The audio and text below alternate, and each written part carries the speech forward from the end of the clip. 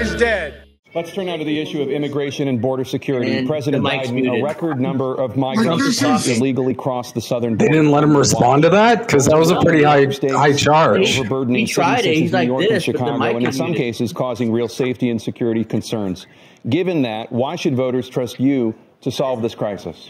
I mean, as much as American politics are a show, this is a travesty even for a show. This is a terrible show. This is the worst Monday Night Raw I've ever fucking seen. This is like the Thursday show. And I've seen a lot of bad Raws over the years. By the way, the Border Patrol endorsed my position. In addition to that, we found ourselves in a situation where when he was president, he was separating babies from their mothers, putting them in cages. Families were separated. That's the right way to go. This is the rewind. Since I've changed the law, what's happened? I've changed it in a way that now we're in a situation where there are 40% fewer people coming across the border illegally. It's better than when he left office. That's not true. I'm going to continue to move until we get the total ban on the total initiative. What we're going to do with asylum officers. Oh, I don't know what he said at the end of that sentence. We had the safest border in the history of our country. The border, all he had to do was he decided to open up our border, open up our country to people that are from prisons, people that are from mental institutions, insane asylum, terrorists. We have the largest number of terrorists coming into our country right now. All terrorists, all over the world, not just in South America. What are you talking about? From the Middle East, everywhere, all over the world, they're pouring in. And this guy just left it open. And he didn't need legislation because I didn't have legislation. I said, close the border. We had the safest border in history. In that final couple of months of my presidency, we had, according to Border Patrol, who is great, and by the way, who endorsed me for president, but I won't say that, but they endorsed me for president. I won't say that. We had the safest border in history. Now we have the worst border in history. There's never been anything like it. And people are dying all over the place, including the people that are coming up in caravans. President Trump. The only terrorist who's done anything crossing the border is one who came along and killed and his administration killed an Al-Qaeda person come in and his administration. What the fuck? American soldiers. Bro! How many illegals have killed Americans? Dude, fire up command prompt, run check disk. We're welcoming these people. It happened in Houston last week. There's no data to support what he said. Once again, he's exaggerating. He's lying. President Trump, staying on the topic of immigration, you've said that you're going to carry out, quote, the largest domestic deportation operation in American history, unquote. Does that mean that you will deport every undocumented immigrant in America, including those who have jobs, including those whose spouses are citizens, and including those who have lived here for decades? And if so, how will you do it? Just 1 second. He said we killed 3 people. The people we killed are al-Baghdadi and Soleimani, the 2 greatest terrorists, biggest terrorists anywhere in the world. And it had a huge impact on everything, not just border, on everything. He said He's the one to kill people with a bad water, including hundreds of thousands of people dying and also killing our citizens when they come in.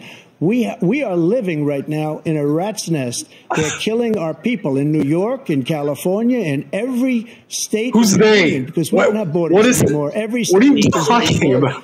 Because of these ridiculous, where are these people? Insane and very stupid policies, people are coming in and they're killing our citizens at a level that we've never seen. We call it migrant crime.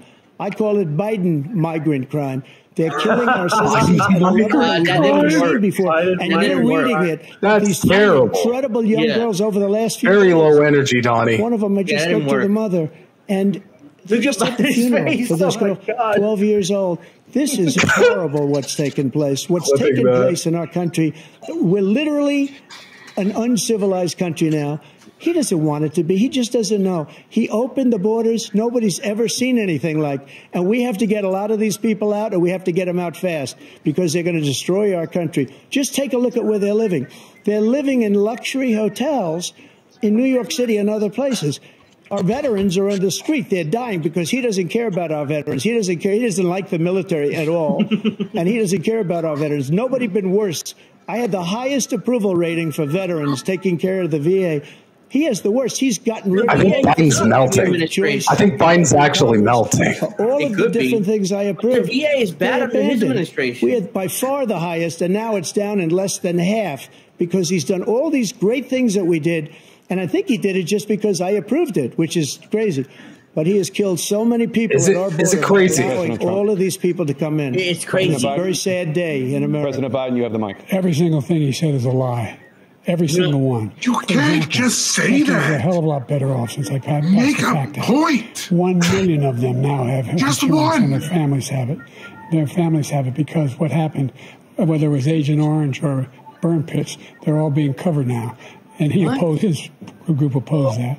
We're also in a situation where we have great respect for veterans. My son spent a year in Iraq, living one next to one of those who dropped Agent Orange? Oh, right, you guys. I was recently in France for D-Day, and I spoke all about those heroes. Were you? I went to the World War II cemetery. I'm surprised you remember he's in France. Cemetery he refused to go to. He was standing with his 4-star general, and he told me, he said, I don't want to go in there because they're a bunch of losers and suckers.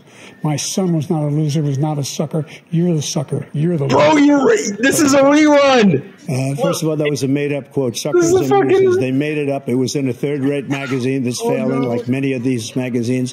He made that up. He put it in commercials. I'm surprised he said it. We had His son 19 didn't people die that said in I didn't Iraq. say it. And think of this. Who would say I'm at a cemetery or I'm talking about our veterans? Because nobody's taking better care. I'm so glad this came up, and he brought it up. There's nobody that's taken better care of our soldiers than I have. To think that I would, in front of generals and others, say suckers and losers. We have 19 This is so people bad. that said This it is was so never said fucking by me. bad. It was made up by him, just like Russia was made This up. is so just fucking like the bad. 51 intelligence agents are made up. Just like the new thing with the 16 Biden's having a economists are stroke. talking. It's the same One thing. eyebrow's 51 here, the other intelligence one's there. agents said that the laptop was Russia disinformation. It wasn't. That came from his son, Hunter.